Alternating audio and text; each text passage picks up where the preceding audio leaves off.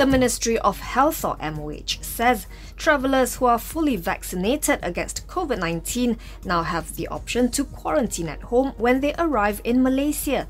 The ministry said via its social media platforms today that it will start accepting applications via its portal moh.gov.my from 8 a.m. tomorrow. It said travellers arriving from September 28th onwards are required to apply through the new portal.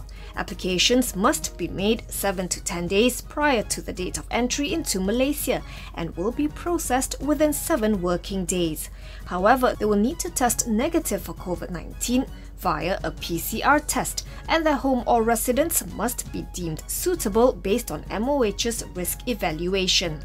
Separately, Tourism, Arts and Culture Minister Datuk Sri Nancy Shukri says the government is discussing the possibility of allowing interstate tourism and will announce the decision soon. She said the move is aimed at expediting the recovery of the country's tourism industry, which has been badly impacted by the COVID-19 pandemic. She was responding to a question in Parliament from Muar MP Syed Sadiq Syed Abdul Rahman, who asked the government to open up more domestic travel bubbles and not just focus on resort islands. Nancy said several locations have been identified for this purpose, including Fraser's Hill and Genting Highlands.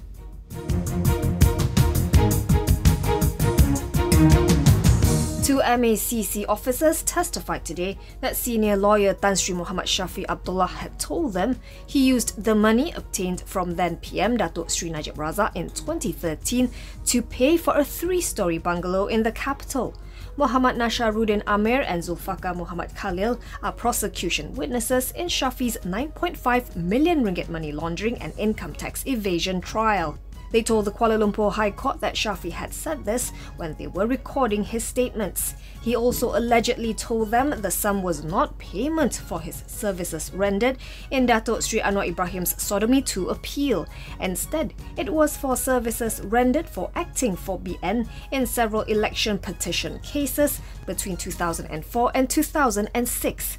According to Zulfaqar, Shafi had said that he told Najib when they met on September 5th, 2013 that the actual cost for the legal fees was 11.5 million ringgit. He also allegedly informed the then PM that he needed 9.5 million ringgit to purchase the house at Bukit Tunku. According to Zulfaqar, Shafi had claimed that Najib had asked the lawyer to take the 9.5 million ringgit first via 2 cheques of 4.3 million ringgit and 5.2 million ringgit. The 9.5 million ringgit, Shafi allegedly said, was to be a loan until Najib came up with a rationalisation for the payment. The hearing before Justice Datuk Muhammad Jamil Hussain continues tomorrow with Zulfaqar's cross-examination.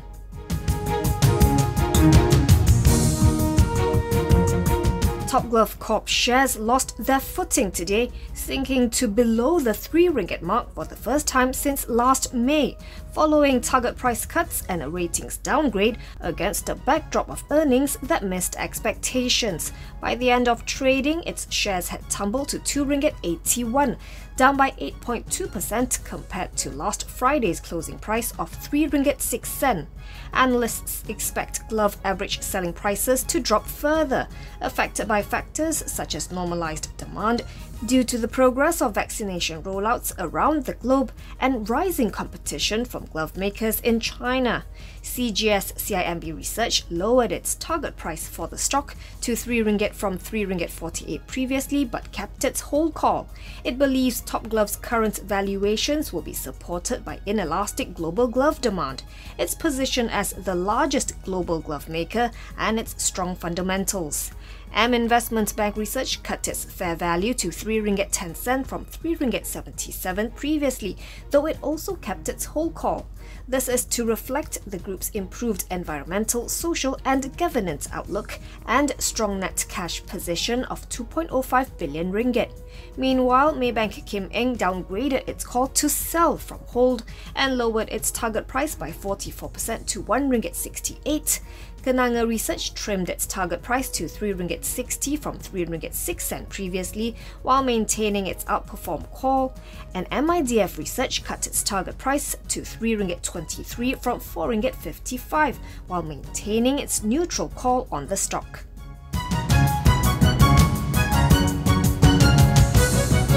Bursa Malaysia's share price and foreign shareholding have fallen to their lowest since June 2020 as investors trade securities against a backdrop dictated by the global COVID-19 pandemic, which has influenced world fiscal and monetary decisions to support economic growth. The bourse regulator and operator's share price closed 0.8% lower at RM7.36 for a market value of 5.96 million ringgit. Meanwhile, Bursa's website shows that foreign shareholding fell to 17.2% in August from 18.1% a month earlier.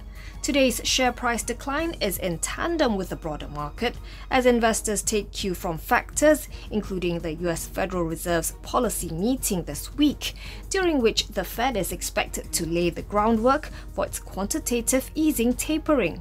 As for the benchmark composite, the 30-stock FBM KLCI ended in the red for the 7th consecutive session, pushed down by the selling of selected heavyweight counters led by Sime Darby Plantation and Top Glove Corp.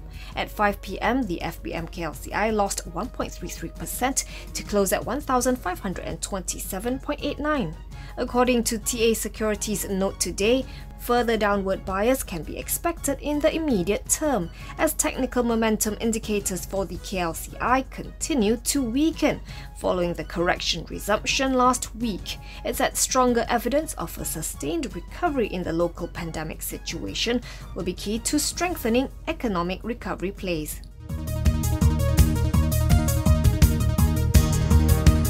IGB Commercial REIT's stock exchange debut saw its unit price slipping below the price of the institutional portion of its initial public offering of 71 cent today. The counter opened at 73 cent and hit a high of 74 cent. However, it slipped quickly to 70 cent by mid-morning and stayed there for most of the day until the close. The IPO takes place amid a challenging office space environment, with supply expected to outstrip demand in the coming years. At 71 cent, the price of its institutional offering was notably lower than the indicative price of 83 cent set for its book-building exercise. The restricted offer for sale for IGB's shareholders that came with distributions in specie was undersubscribed by 21.28%. IGB Commercial REIT's assets include Monaro IGB, IGB Annex, Centrepoint South, Centrepoint North, Boulevard Properties, Gardens South Tower, Gardens North Tower, and South Point Properties at Mid-Valley City. As at June, its average occupancy rate stood at 73.4%, down slightly from 76.3% in the previous year.